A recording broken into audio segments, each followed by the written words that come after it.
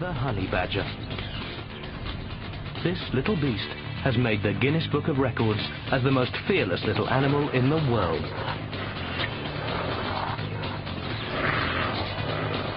With their distinctive jog trot, honey badgers can range over distances as great as 40 kilometers a day on their hunt for food.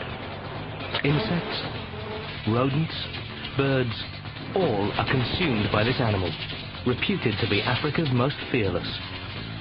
Incredibly tenacious, they hunt constantly, barely resting between kills.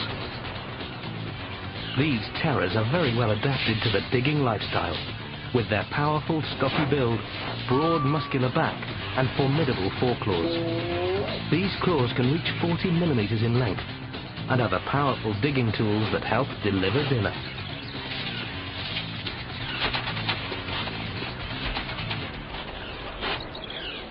These long claws can rake up to 50 holes per session, breaking open the nests of their potential prey. The honey badger gets its name from its penchant for breaking into the homes of another vicious beast, the African honeybee. Though many desire the sweet, this resolute little brute is after something perhaps a little more savory. Breaking apart the honeycombs with its claws, despite the furious response of the bees, it tears down the house to eat the infants.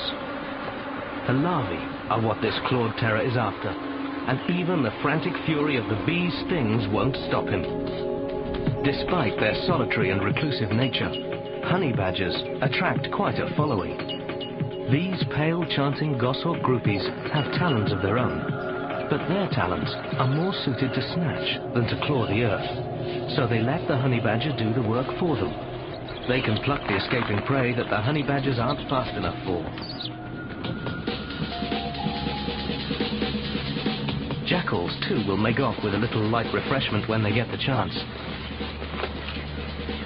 But the honey badger is no helpless victim.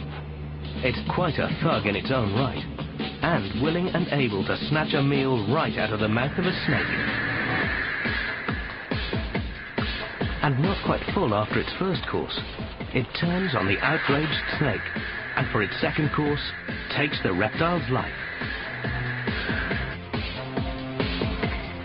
The puff adder strikes back with a venomous bite, but it's not enough to deter the badger. At least not until the toxin begins to course through his system.